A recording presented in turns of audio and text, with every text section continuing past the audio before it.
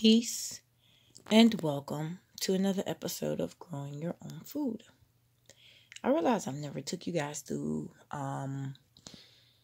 the books that I have related to planting, and the other books that I feel are related, that are deeply interconnected, are books that talk about, basically how to cook food, cook the fruits and vegetables, and also books that deal with healing the body with food. So let's jump right into it. All right, I got a few Johnny Seed catalogs up here, and I have them because they're free. Now, don't underestimate the power of a Johnny Seed catalog, because you can learn a lot. If you're just jumping on the scene, this is something great for you to get, not only to help you gaining understanding of the different varieties of crop and plants, but they also have tips, products, and they have options of buying hybrids and non-hybrids.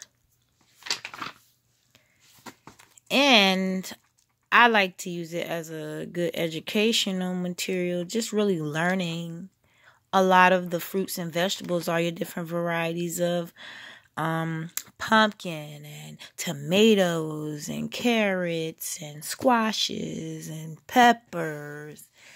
Just, a wealth of information in here if you think outside the box of using it. Got Farmer's Almanacs.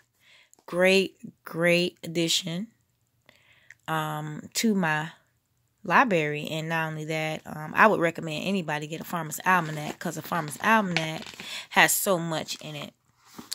Let's just open this one up and show you a little bit of what I'm talking about. If you don't already know, see, they already got stuff in here before you even get to the contents. The Country Doctor's Kitchen Secrets Handbook.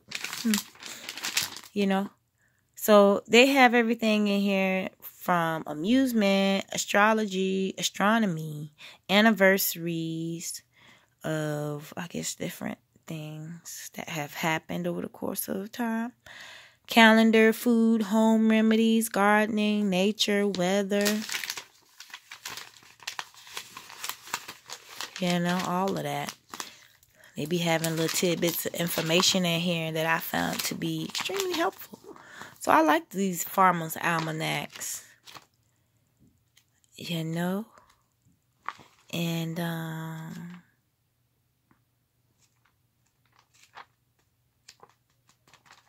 I think they're a great addition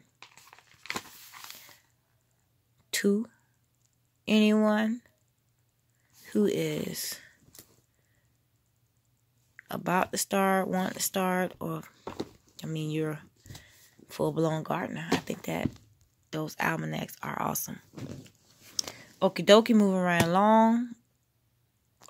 Between this book and this book, these were like my first two healing books. How to use the plants and things like that. I really like this book. It got a lot of good information. For instance, let me read you one piece of it that I love. It's called A Hot and Cold Contrast Bath. Where is it? Is that it? Hold up. All right, found it. Hot and Cold Contrast Bath. This is one of the easiest and yet most effective water treatments that you can use in your home. The alternating hot and cold dilates and contracts the blood vessels, bringing a fresh supply of new blood to the area being treated. The blood cells that fight infection, the white blood cells, are increased in number and activity, and waste products that have collected in the tissues are removed. The healing processes are stimulated and the body is more rapidly restored to a normal condition.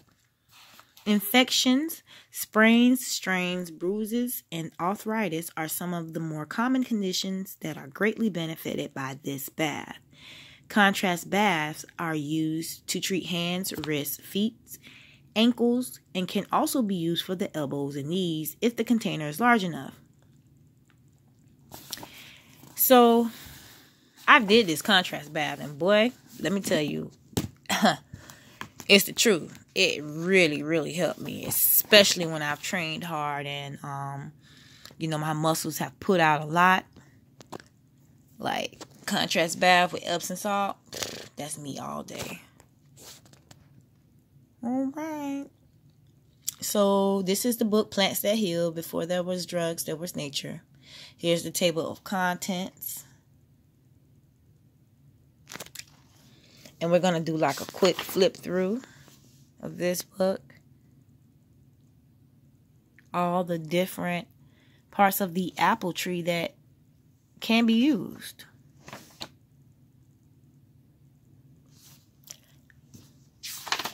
Great pictures. Great information. Great diagrams and stuff in here. Pictures, like I said.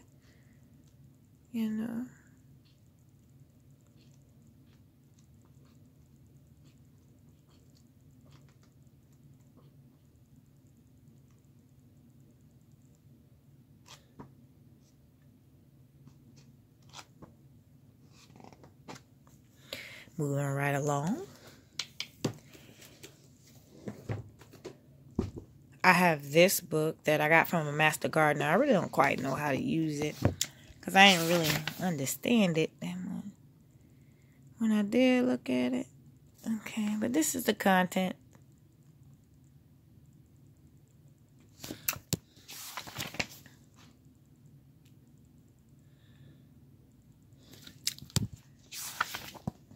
And I haven't really went through it yet.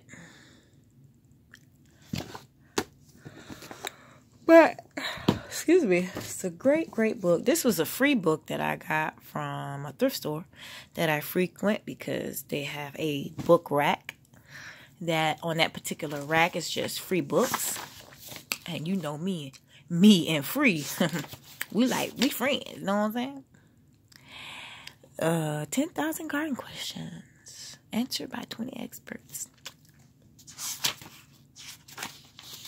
So I don't really think this one has a table of contents. They just get right into it. Mm.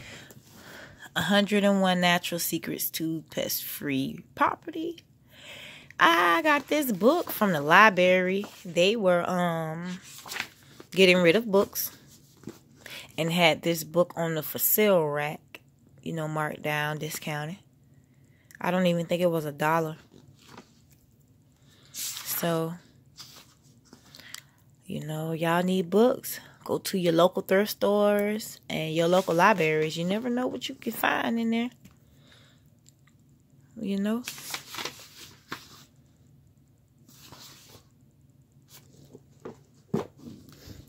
Now we got some food books. Ooh, books about food. Food remedies. This was one of my first books, and you can see why.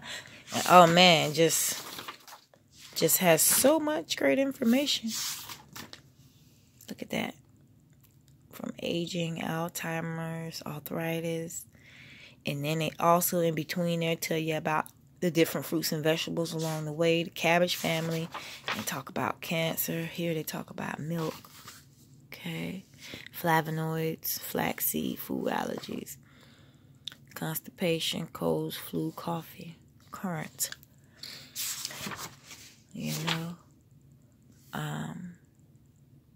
just almost anything you could think of is in here. Like this book a lot. This book my king got for me. It's new. And I've been through it a little bit. Haven't been through it all the way. But I like it. So far, the little bit that I have been through it is a great look at that. You see that? I mean, So, like, if y'all don't see me make no videos for a while, just know I'm all into it. Because this book I got to get into. Ooh, sides. Look at that. You see that? Delicious. Making me hungry. Let me just close this right now. Because I can't. Anyway, almost ripped my book. More Choices, Eat Well, Live Well. This was like one of my first meal guide books. And when I say first, I mean this book is old, like 7 years old. Garbanzo bean sandwiches. Ooh, that sounds so good. Guilt-free burgers. Let's see. Just in case anybody want to get that recipe. Let me zoom out. And you can pause it and screenshot it or write it down. Moving right along. Don't that look good? Oh my gosh. I'm getting hungry going through these books. This don't make no sense. Look at that. Yes. Let's see here.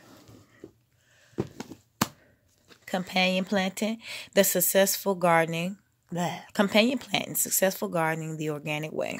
This book was recommended by Geoff Lawton, and I read it about halfway through, and I haven't got back to it yet, just because I've been implementing the methods that they've been talking about, and they work. So, I'm still reading this book.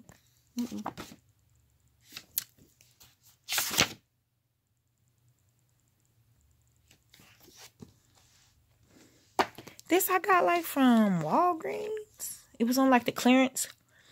This was a while back. Oh my gosh. This book is old.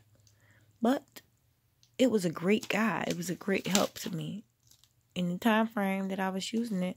And not to say that I can't still use it.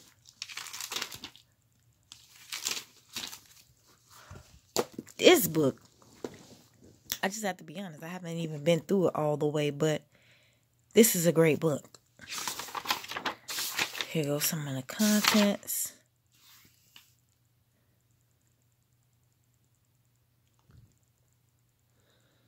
And here's a flip through. And it's a great book. I don't know why I haven't really been through it. I think I kind of forgot I had it. Because how to wait and where it was down in my my bookshelf. I'm like, you know, I think I forgot. But yeah.